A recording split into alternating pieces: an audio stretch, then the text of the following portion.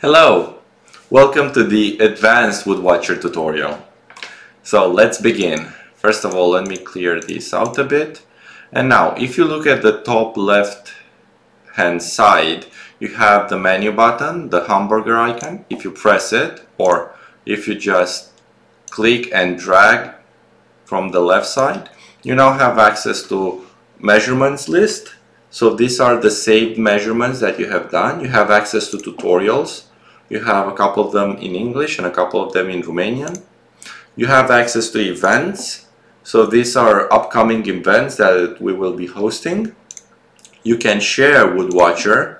So if you press this button, you can share it using direct messaging or Gmail or WhatsApp or whatever method you prefer. You also have access to customer service. So if you press this button, you can get in touch directly with us on WhatsApp, on Facebook, or directly by email. You also have access to customer service on most pages. So if there is something that you want to ask or share feedback about, you can press this customer service button and then you can use the WhatsApp or the email. Let's go back. You have access to settings. Let's activate, so make sure the inventory module is activated. I will demo it in a bit. And if you look over here, it says that I have 60 measurement credits. This means I can process 60 images. However, when I will be reaching 0, all I have to do is go up and click buy measurements. And now you can buy them on the Google Play Store or on the Apple Store, right? Depending on your location, you will have a different currency and also a probably slightly different values. These are due to conversions. So the most cost-efficient way is to buy 100 credits, but you can even buy 1 credit. Okay. Always, so this is very important, always use a stable internet connection until the credits arrive. So when you buy the credits, you have to make sure you have a good internet connection and you have to wait until all the credits arrive.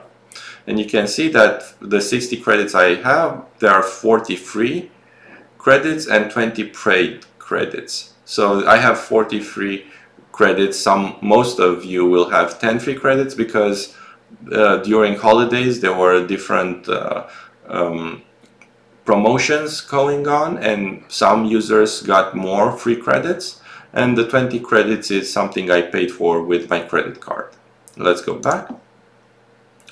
Okay, so now because I have the inventories selected, I have this export inventories PDF, which allows me to select 1 or 2 inventories, and when I export them, a PDF file will be generated with all those inventories that I have measured. So this is one inventory file with its associated data, and this one is another one.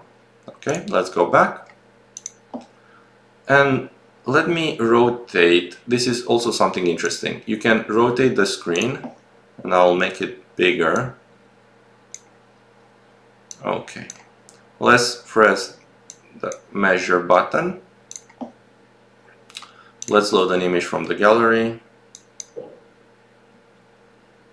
Okay, let's look at this one. I'll try to be okay. Now,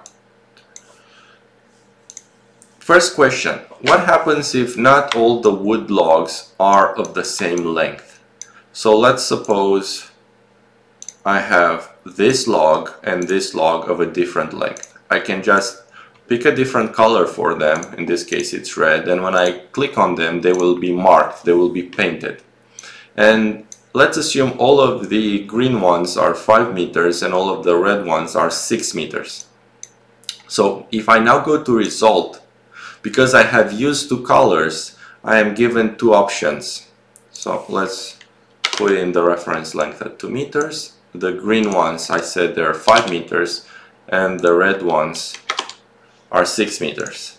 So if I now press compute, I now have 32 wood pieces, and each volume per marking is calculated separately, so 8 meters and 2 meters. And again, I can save the measurement and I can export it to an Excel file. And in the Excel file, if you look at the mark, so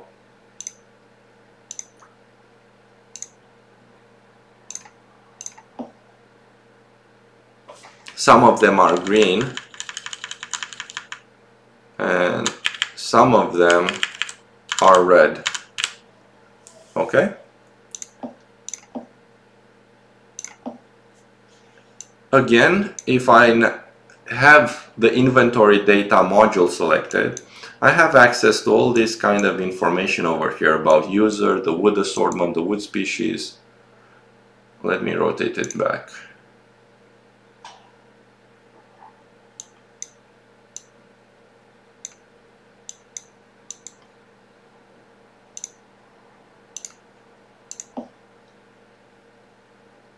So I have access to all this information. I can autofill all the values. I can put in like the transport ID, EU 200, and source ID is forest ABC, and destination ID is deposit 123. And if I now press export to PDF,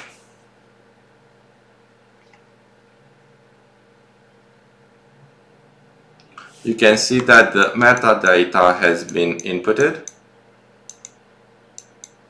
as well as the colors, right? The markings for the length from 5 meters to 6 meters, and the colors have also been exported. Let's go back. So actually coloring them gives us another opportunity. Let's say that for one reason or another, I want to ignore this and this. So the ones that I have painted blue. If I go to result, all I have to do is say, okay, these are 5 meters, these are 0 meters, which will be ignored, and these are 6 meters. And if I now press compute, as you can see, the blue ones have been completely ignored. So it's a different way of using the marking to ignore pieces. Let's say maybe they're rotten or something. Okay, now let's go back.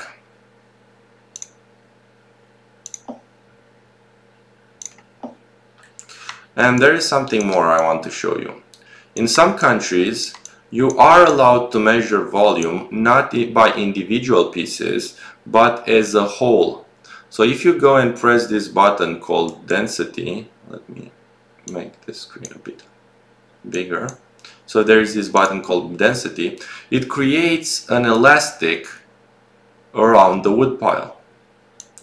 Obviously the elastic can be moved, so it has these controls, and depending on where you pick it, it will influence the pile density, right? If you put it outside, it will take a lot of air gaps, so the pile density will be lower. So let's leave it as it was. Okay, so now you have the pile density, which means that you can compute volume in a different way.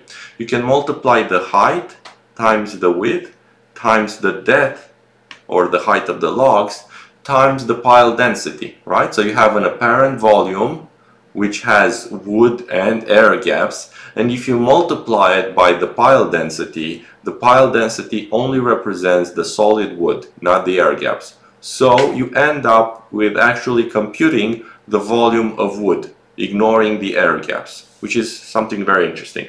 And again, you can have the pile density once you've calculated it. If you go to the result, if you go to